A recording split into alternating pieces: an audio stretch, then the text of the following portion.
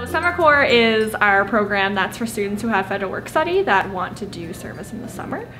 And they do a variety of work at nonprofits, ranging from serving a meal at a soup kitchen to working with kids at either a homeless shelter or in a school.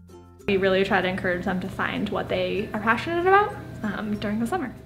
I've been involved with our Office of Community Service since I was a freshman here. I was a work study student, and I continued doing that my sophomore year and into my junior year as well.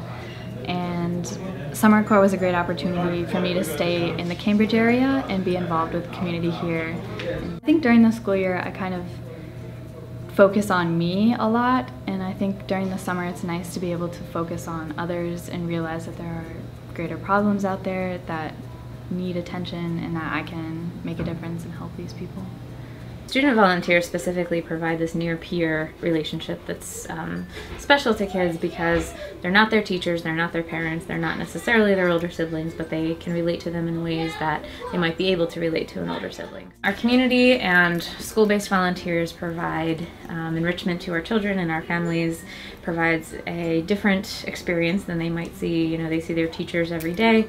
It brings new face, new light, new energy to an already great program. So I think Summer Corps is important for the students because I think that it allows them to find their passions and to find something that really motivates them. And summer is a time when they may not be as busy as they are in the school year, so they can really dedicate a lot of time to doing that and feeling good about the work that they do.